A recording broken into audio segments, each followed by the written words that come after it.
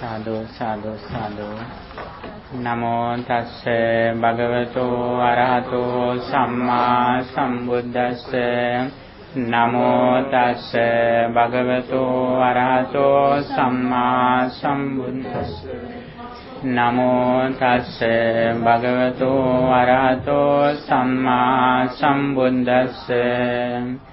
Sambapapassa akaranam kusalassa upasampada sachinta pariyodapanam etang buddhana sasanam. Dear friends in the Dhamma, today you are celebrating the Buddha's birthday, Vesak day. Actually, Vesak day is a very important day for Buddhism, because we celebrate the three auspicious events, occasions of Buddha's life. Buddha's birth, his enlightenment and passing away. Especially, Buddha was born as an ordinary human being. But after he attained enlightenment, he became an extraordinary person. When he attained enlightenment, what happened to him? When his enlightenment, he eradicated his all defilements in his mind. What are the defilements or evil thoughts or negative thoughts in our mind? There are some negative thoughts which arise in our mind that disturb our peace of mind. What they are? Greed. Yes, greed, anger and delusion, or craving, anger and delusion. These are the three unwholesome roots, unwholesome thoughts which arise in our mind. Actually, these are the real enemies in our life. Buddha recognized these enemies in his mind and he decreased these defilements from his mind when he attained enlightenment. And especially, we should understand what Buddha taught. That is the very important thing. Even though he was born as an ordinary human being, after he became enlightenment, we don't say he is a human being. He is a Buddha. Buddha means who attained enlightenment, who developed his mind, loving kindness and wisdom. He developed his mind to the maximum level with loving kindness and wisdom. And here especially I have given you an article consists with Buddha's main doctrines. Especially I have given you a stanza, poem or verse in Buddhism in Pali language. What is the Buddha's language?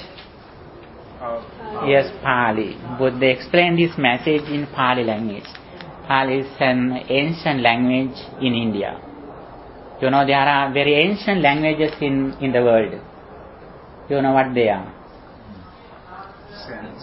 Yes, Sanskrit, Pali, Hebrew, Latin, Greek. These are the very ancient languages in the world. When we see some doctrines in Christianity, we find some text in Hebrew language. When we find some canons, Hindus, they are in Sanskrit language. And Buddhist materials we can see in Pali language. And because they are very ancient languages. Especially here, the stanza that I have given here in Pali, Sabba papa sakaranam kusala supasambada sachitta pariyodapanam etang buddhana sasanam. Have you heard this stanza? Yes, everyone should learn by heart this stanza. When somebody asks you, what do you know about Buddhism? Then this is the answer. Okay? You should learn by heart this stanza. That is very important. Not only Buddhism that you should know, but there are main religions in the world. What are the main religions in the world? Hinduism, Christianity, Judaism, Islam, and Buddhism. Judaism, Hinduism, Christianity, Islam and Buddhism. These are the 5 main religions in the world. Okay? You should not only know Buddhism, but you know what Hinduism is, what Christianity is, what Islam is. That is also very important. You know, educated people, they know the summary of those religions. Okay? This is the summary of Buddhism. What Buddha explained to the world? Buddha says, Sabba Papa Sakaranam, not to do evil. Why is that Buddha said like this? What are the evils? What we do with impure mind? Yes, physically, mentally, or verbally, those are evils. And why don't we do this kind of evils? Why Buddha explain? Why Buddha advise not to do evils? What is the reason? When we steal, when we tell lies, when we kill others, what happens to our mind? Yes, our mind is polluted. We have no inner peace. We lose our inner peace when we do negative thoughts, when we do negative deeds, evil deeds. That is why we should overcome. That is why we should not to do evil. For the security of our own mind. Sometimes people don't do these things because of some regulations and rules. They are afraid of police or someone. But we should not do these things because of security of our own mind. We should protect our mind. If our mind is impure, actually we have no inner peace. We do everything for our inner peace. We should protect our inner peace. That is why we should not do telling lies, stealing, killing others. When we do these things, actually we lose our inner peace. That is why Buddha kindly advise us not to do evil. And also as the result of doing evil, we are suffering in this life, and also end of this life we will be suffering. And also after we leave this life, Buddhism believes the reincarnation. Then after here, when we go to the next life, we will be suffering. That is why we should not do these evils. That is Buddha's first advice. Sabba Papa Sakaranam. Okay? The second one is doing good. Buddha advises us to do good. What are the good deeds? What are the good deeds that we do in our life? Helping others. Yes, helping others, offering something to others, morality, moral life, and meditation. Those are the good deeds. What should we do good deeds? Why should we practice good deeds in our life? What is the reason? Doing good deeds means the real blessings in our life. Buddha says, I think you have heard Mangala Sutta, the discourse of blessings.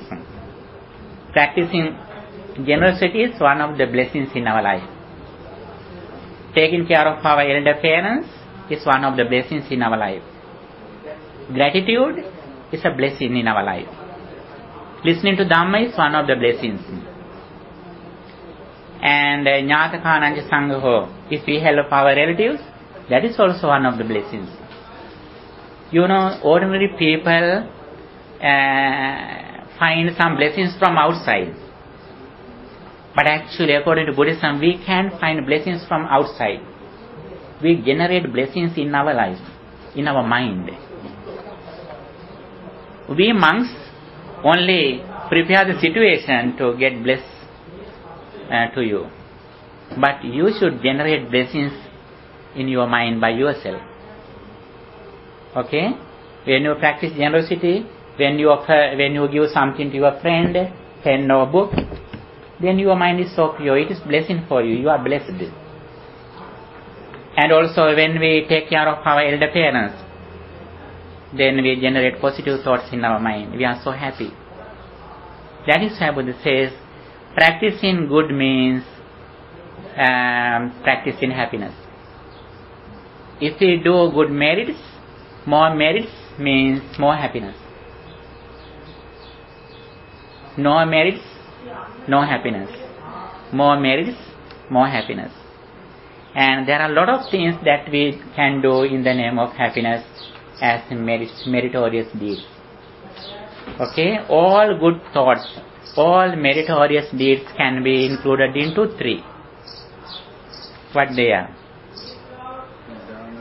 Yes, very good. 3 meritorious deeds. Generosity, morality, and meditation. Generosity means we are always ready to offer something to others. In Asian countries, especially in Buddhist countries like, Thailand, Burma, Sri Lankan, when they eat something, they offer something to nearby. Why is that? Without offering something to others, they never eat something. They practice generosity.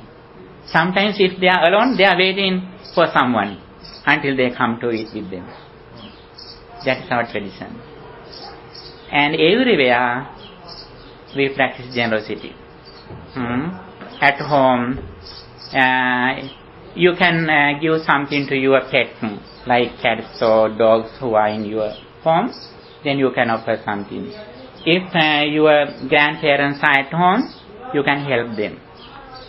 And also you can offer something to Buddha every day. Drink, flower or incense. When we offer those things to Buddha, we purify our mind. By practicing generosity, by practicing morality and by practicing meditation, we purify our mind.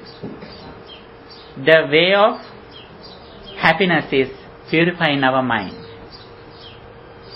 Okay? Always we purify our mind. And these doctrines are very important. Why is that? In Buddha's time, Buddha said that what is the minimum age that someone can realize this message? 7. Yes. In Buddha's time, there were some arahants who attained enlightenment at the age of 7. I think all of you are over 7. Okay? It means you are ready to realize this message. Even though physically you are young, mentally you are not young. There are 3 ages. There are 3 ages. What they are? Physical age, mental age, and spiritual age. Physical age means when you are born. And the mental age, what age that you are thinking about you. Sometimes there are some people, he thinks that he is over lower 7. his mental age is so young. And what is the spiritual age? That is the very important thing. Yes, wisdom. How far we develop our wisdom. That is the very important thing. Even though some people are very young physically, even though their physical age is very few, a little, but their spiritual age is very high. You also sometimes, yes? I didn't understand the difference between mental age and spiritual age. Spiritual age and mental age are different. Mental age means what age that we are thinking. For example, there is someone who is 20, he may think that I am 40. Mentally he is so weak. That is his mental age. But spiritual age is different. He is very clever to realize something. He cannot be disturbed by someone. It means he doesn't depend on material things. Nobody can disturb his inner peace. It means his spiritual age is very high. So mentally you might be smart, but spiritually you don't know how to give of yourself. Yes, that's so correct. I could be a brain and have no passion for someone. Yes, sometimes we can see some people are very strong physically, but mentally, yes, suddenly they fall down. When their close relatives die, yes, they are so sad, they are crying. Even though there are some people who are bodybuilders, but they are very strong physically, but mentally their boyfriend or their girlfriend doesn't leaves him. He falls down. His spiritual age is very low. Yes, that is the difference. And Buddha always encourages us to increase our spiritual age. How do we improve our spiritual age?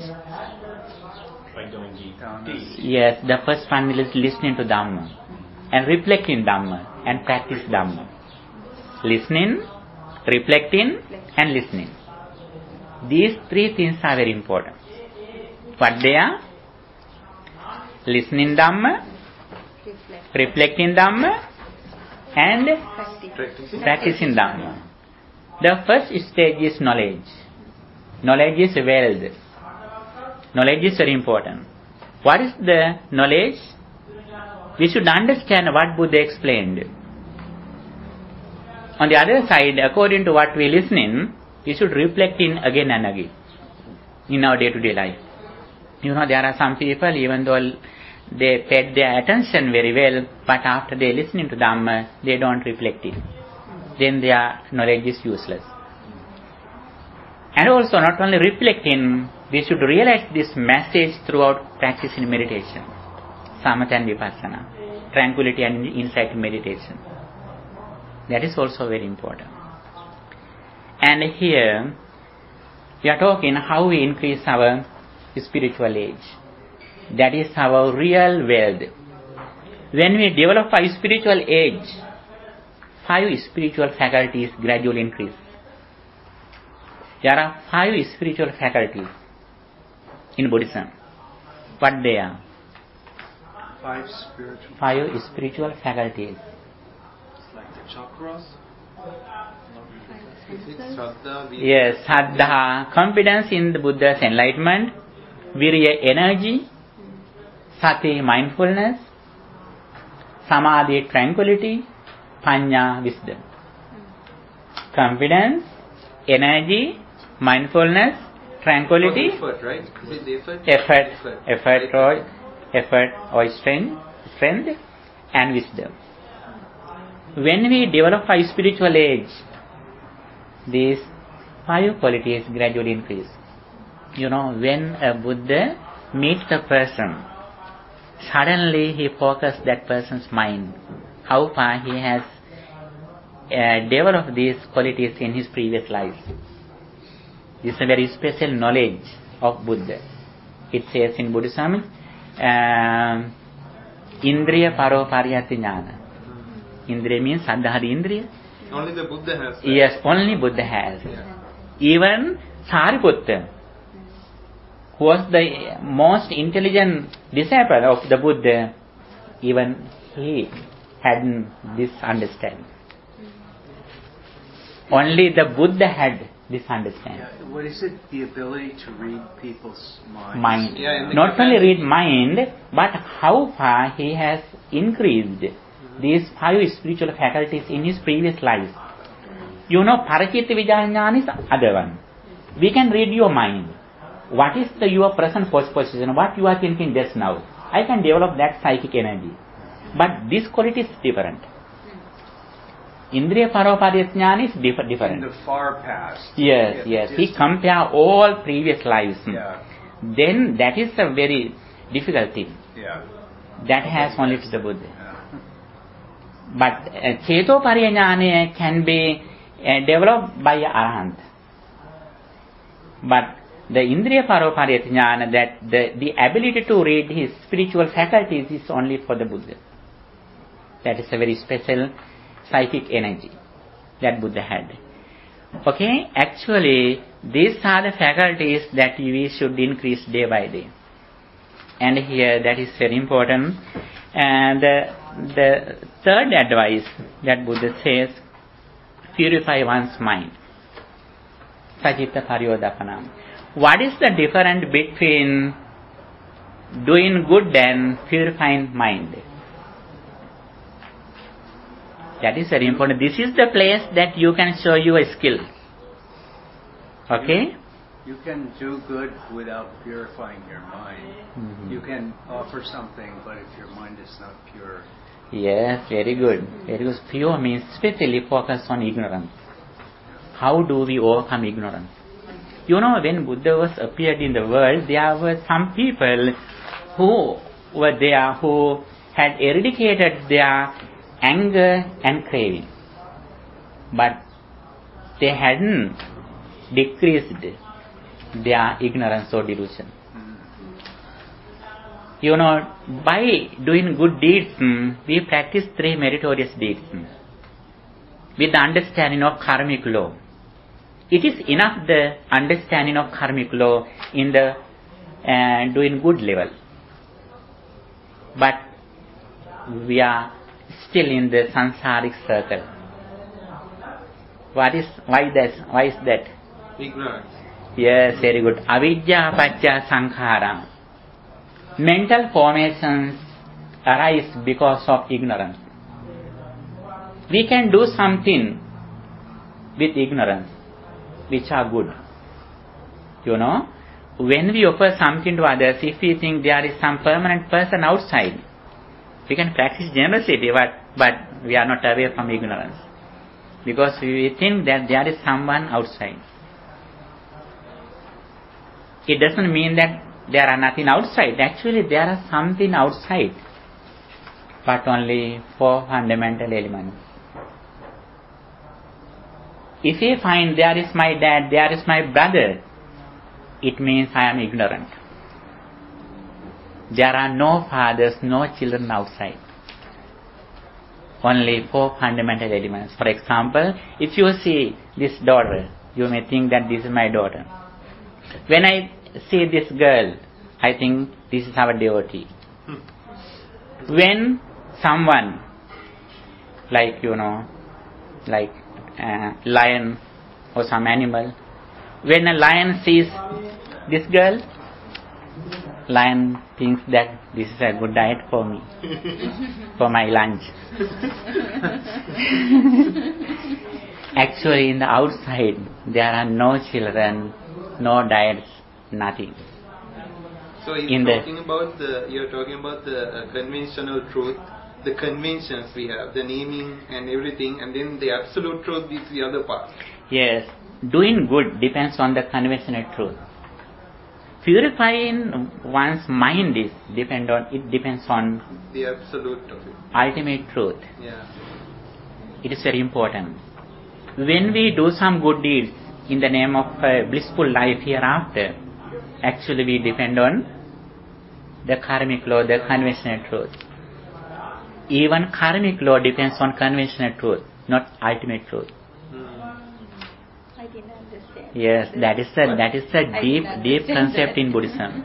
You know, if you do something good deed, for example, you practice generosity here, you offer dana to Mahasangha, you think that as the result of offering something to Mahasangha, I will have a blissful life hereafter. It is true, but only in the conventional truth. Ultimate wisdom is According to ultimate truth, there's only 4 elements. actually we have only the present moment. We have only the present thought. It doesn't mean that we will not be reborn. Actually we will reborn. Birth depends on conventional truth. When we overcome conventional truth, it means we have overcome birth. And purifying one's mind means purifying our mind from ignorance.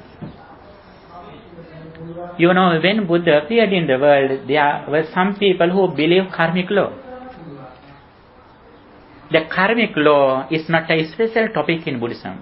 Why is that? Before Buddha appeared in the world, there were a lot of people, especially in India, they had realized the karmic law. But they didn't realize the nature of ignorance or delusion. A Buddha appears in the world to describe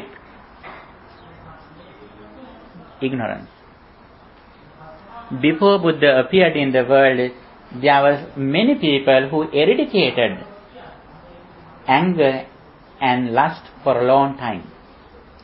But they didn't understand ignorance. That is why they couldn't overcome the samsaric circle. And as the result of good activities, they have a blissful life hereafter.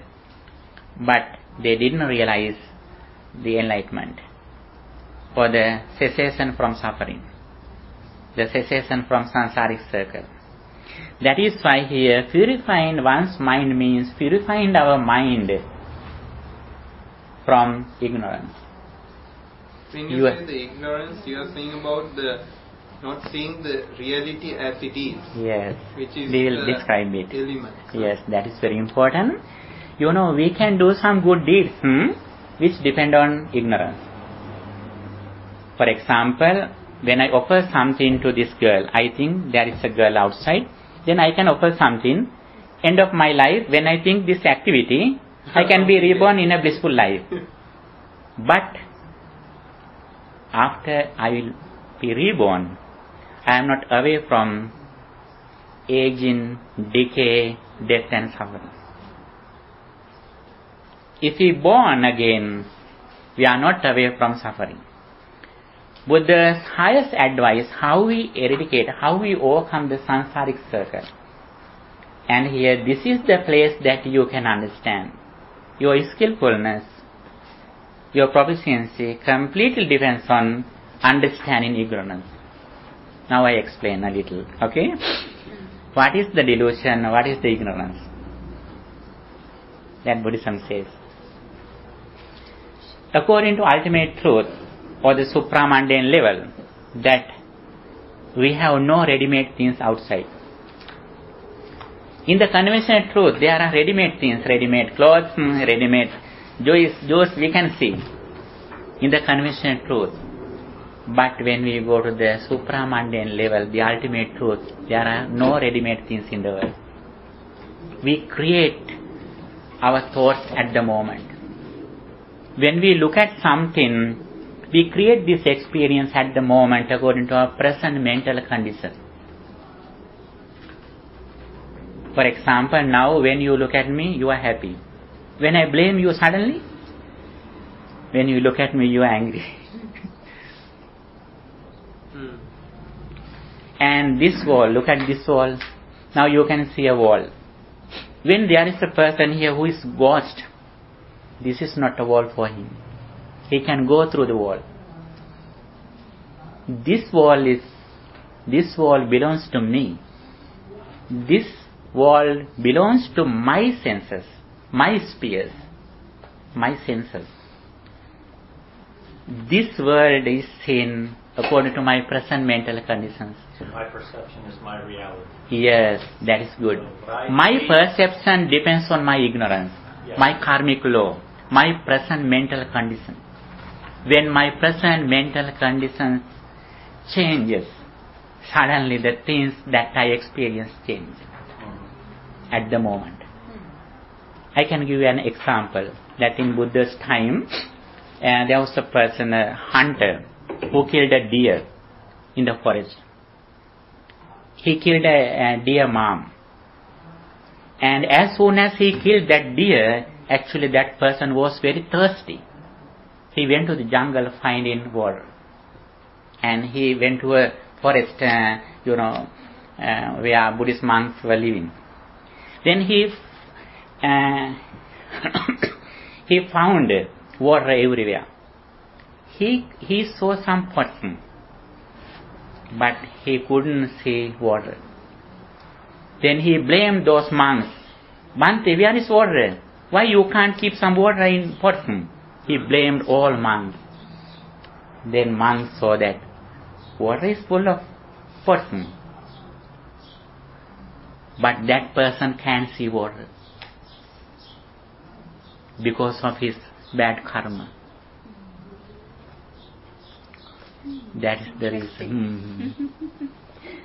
This is the world that we created at the moment according to our present mental condition. When our senses change according to our mental conditions, then suddenly the world that we experience at the moment change. In the spiritual world, in our supramundane level, in the ultimate truth, actually there are no ready-made things in outside. We always create some things according to our present mental conditions. That is why, there were some goats who were born near a lake. Sometimes they were for a long time near a lake. When we look at the water in the lake, they see like blood. Other people go to the lake and bring some water and they'll drink. But those goats can drink water. When they look at the water, they see that water as blood. They were thirsty for a long time. Actually, this is the reality that Buddha realized, that Buddha discovered, and he proclaimed to the world. So the karma can change the senses. Yes, karma, not only karma, karma and present mental condition, our ignorance, those are the reasons that change our spheres, senses. So like Vishan, he said to me earlier, he goes, I don't like milk rice. I love milk rice. But it's his perception that it's a bad thing. I love it. It's my perception. Yes, the thing is when we go to the higher level, actually, we don't find material things or persons outside. Right. Yeah, so it's just... As soon as we look at something, we look at inside. Now we focus on outside. We always look at outside. But Buddha advises us how we look at inside. Like, when we go to the mirror, we never keep our hand to the mirror. If we want to comb our hair, we put comb here. We never keep comb there. Why is that? We are knowledgeable, we know very well, and the object is here. Yeah. Like that. When we experience something through our senses, actually we don't respond others. We understand the reason. Reason is here. If we find people or things in the external world, it means we are not away from suffering. Why is that? When those things and persons change, we are not away from suffering, we are suffering. If you find your daughter outside, it means when your daughter is sick, you are crying. Because you think that my daughter is external world. And if you are knowledgeable, if you are wise to look at inside, my daughter is created by myself. Your daughter belongs to your world. Your daughter, the concept of your daughter doesn't belong to my world. And this is the highest reality that Buddha realized and he explained to the world. And if we can understand, first of all, we should have this understanding. And then we reflect on it again and again. And finally, Buddha said that how we realize, how we achieve this goal, how we achieve this understanding. We have to practice samatha and vipassana. Especially we should practice mindfulness. Buddhism explains not only mindfulness and mindful meditation too. Buddhism explains not only mindfulness but mindful meditation. A lot of people in the world, current society, they explain practice mindfulness. A lot of psychiatrists, for stress management, they recommend you to practice mindfulness. What they say? they say, please forget your past, forget your future, keep your mind in the present moment. It is Buddhism? No, it is not Buddhism. No, because of that. If it is Buddhism, actually small children and animals are enlightened people, enlightened person. Yeah. Because Why is that? Think about the present. They are in the present moment. They don't think they are past and future. True. Buddhism explains not only mindfulness but mindful meditation. Now, when he says mindful meditation, is that actually formal meditation when you're sitting? Not only formal meditation. We should understand the concept. That is very important. Mindfulness means living in the present moment. Mindful meditation means reflecting on impermanence. Yeah, the insight part of it. Insight development. Development of insight. It doesn't need even, it doesn't need to sit in a particular posture. Sometimes while we are walking, we can reflect on mindful meditation. Not only sit in meditation. That everywhere we can practice in our 4 postures. Sitting, walking, lying down, standing. In 4 postures, we can practice both of them. Not only particular posture. The important thing is understanding the difference between mindfulness and mindful meditation. What is the mind? Actually, our real understanding depends on understanding the difference between mindfulness and mindful meditation. What is the mindfulness? Keeping our attention in the present moment with the awareness of our body and mind. And what is mindful meditation? Reflection on how far I am. Yes, reflecting on impermanence. Impermanence. Yes, reflecting on impermanence. What is the impermanence? I is impermanent. What is the meaning of I is impermanent? Is this I? It's never the same from moment to moment. Yes, very good. The I that Buddha explained cannot be seen. This is not the I. This is the place that we can use for our seeing. The I that Buddha explained cannot be seen. We can see body, but we can see I. I is the ability of seeing. That I arises at the moment. That I didn't come to the present from the past. That I will not go to future from the present. Eye, ear, nose, tongue, body and mind. All 6 senses are not permanent. They arise at the moment with the conditions. When conditions are together, the senses arise. Then immediately when conditions are separated, the experience is. So you're saying for the eye we have to have the light, right, to see, and the object, and then you have the physical eye, you have the Yes, there are several conditions. And attention. Yes, So attention also very important. Not only for, there are 10 things. Oh. There are 10 things, not only for. All of you, yes, please. Okay, sure. Actually, I have his mom and he needs to go. The heat he cannot tolerate the heat too much. He has a condition. So for all 6 things, we have 10 things that attach to it. Like Yes, for the eyes, actually we have all 10 arise at the moment. Oh, all 10 arise. Yes. Oh. For each and everything, for the eye Yes. separately, for Yes. the eye, ear, nose, and Yeah, actually eye and forms depends on conventional truth. Actually, we can't understand through our eye. We have only the shadow when we look at something. When you understand this is a cup, this is juice, actually you understand not through your eye. You recognize these things through your mind. The mind. Through your mind. Yeah. You have only colors through your eyes. When you recognize this is a cup, this is table, you understand through your mind, not through your eye. That's why all the other celestial beings, they may even see the same thing because they have only the mind, right? And even like somebody like during the surgery, some people say they passed away. And then from the top, they have looked all the doctors. Yes. Actually, even though our five senses don't work, we can see something through our mind.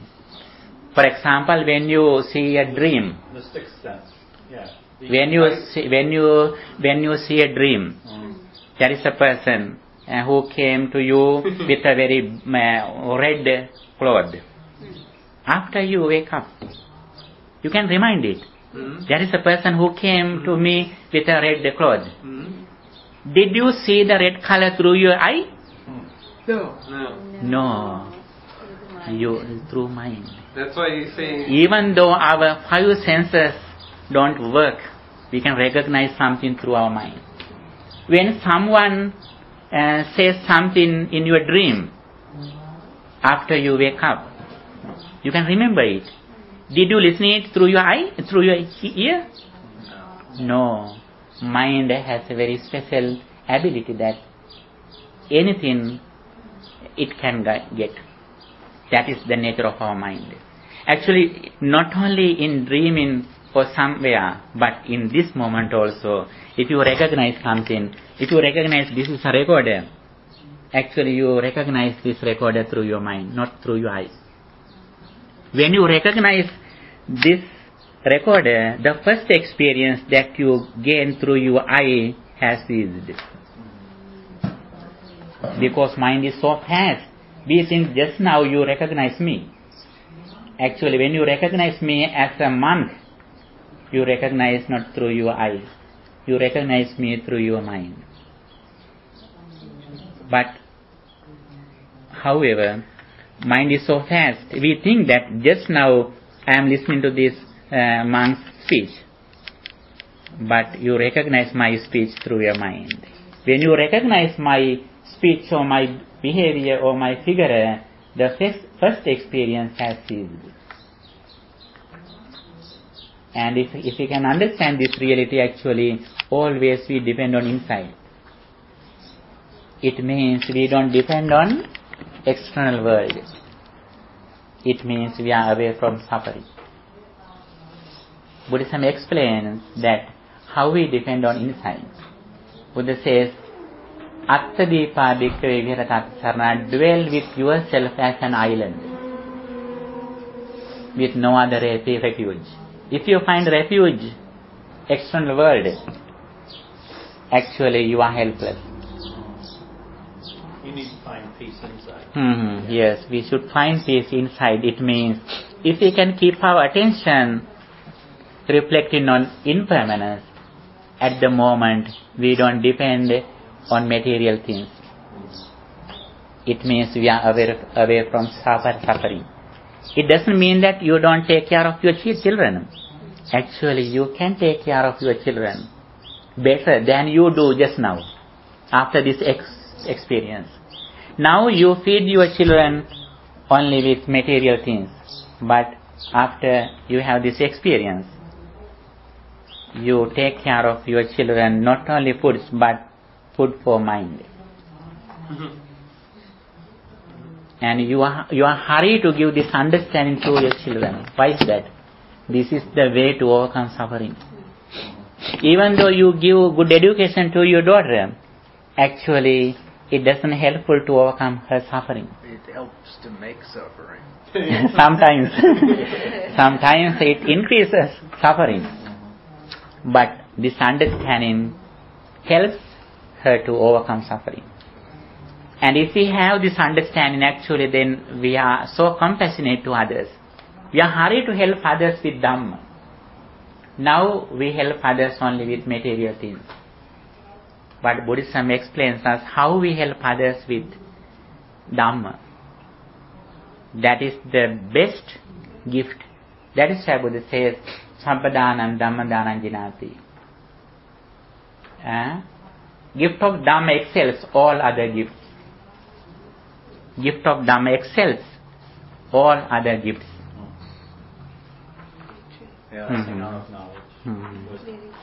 Then this is the way. Actually, if you have children, actually they were born in this world to realize this reality. You should help them. you should prepare the situation, you should arrange the environment to realize this message to them. That is the highest gift that you can give to your children.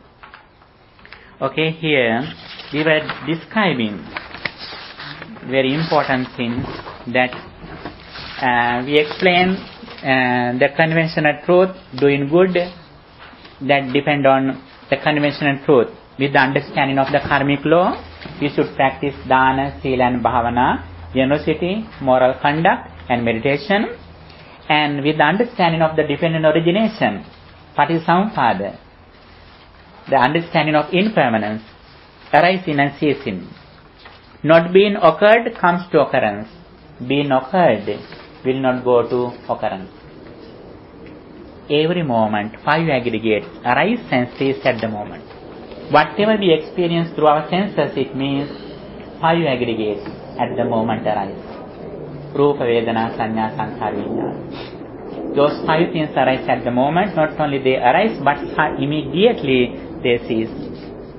That is the highest understanding. Buddha says, as an intelligent person, the highest education that Buddha has given is understanding 5 aggregates. Panchupadana. And also Buddha says, as an intelligent person, the highest thing that you should give up are ignorance and craving. And again Buddha says, as an intelligent person, the highest qualities that you should increase, develop in your life are tranquility and insight meditation. This is the place that you can show your skillfulness. That is why actually when I speak Buddhist sermons, I say that Buddhist GPA, grade point average, and Buddhist IQ. What is Buddhist GPA? Buddhist GPA, the duration of tranquility, concentration meditation, samatha bhavana. If you can increase the duration of practicing tranquility meditation, that is our grade point average. Not only GPA that Buddhism says, but IQ too. What is Buddhist IQ? The duration of reflecting on impermanence. Day by day,